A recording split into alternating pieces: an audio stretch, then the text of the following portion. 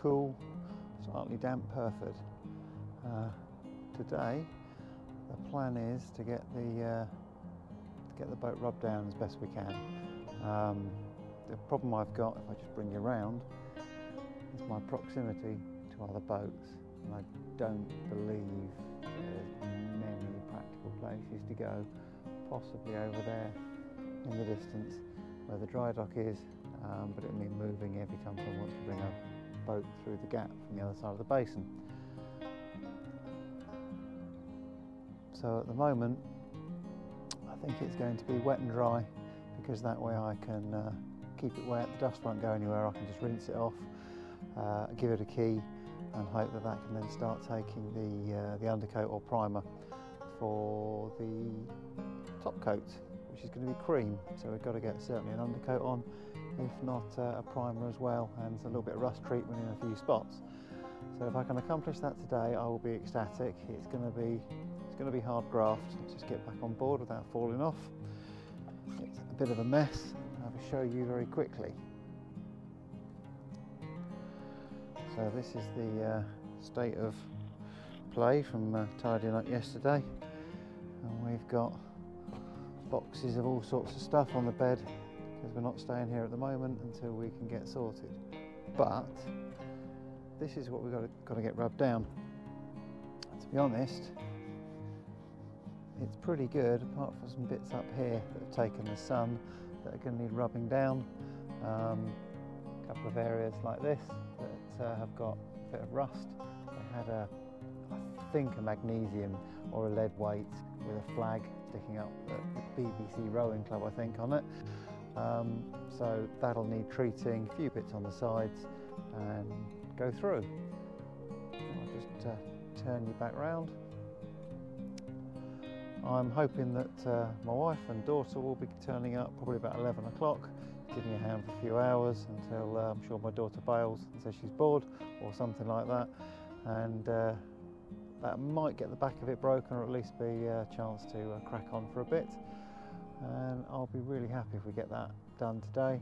Really happy if I get some Furtan or Vactan on the rust, ready to sit overnight. But obviously starting to get the damp mornings drawing in. It's the end of August, so time to crack on.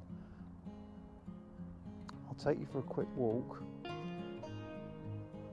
the massive distance to the canal.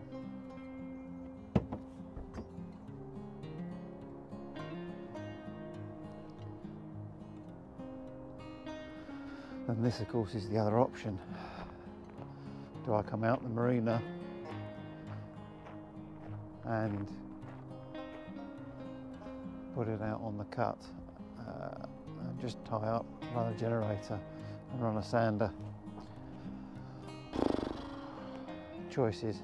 Worst bit's this first flatting down.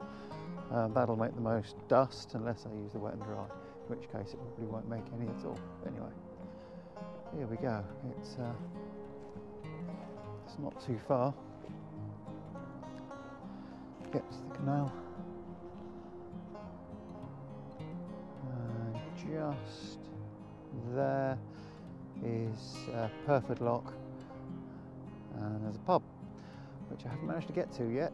We only really got ownership of the boat yesterday. In fact, haven't actually signed all the paperwork. It was a bit manic. And back to the boat. So I'll let you see what I'm doing as I crack on with it. You'll have to excuse the wobbly iPhone footage, possibly bad audio. But I'm washing the top of the boat down at the moment with traffic film remover 10:1, just trying to get some of the muck off. It is pretty filthy. That's what came off the ropes as it's got centre lines off, and got that much more to go, and that's just to see if I can get away with a bit of wet and dry or something. I've got some liquid sand which you put on and it strips all the dirt out and leaves you at a point where it could be painted. That might do it. Got my doubts. I'll let you know. So the boat is now washed. That's some Ecover traffic film remover, lifting loads of soot around the vents. that's the most of it off. I'm going to try this. I've got no real hopes. Let's see this stuff without sanding. Don't believe it for a second, but if it gets the last of the crud off and lets me hit it with the sander later, then that'll be good enough. So bear with me and I'll show you how that works.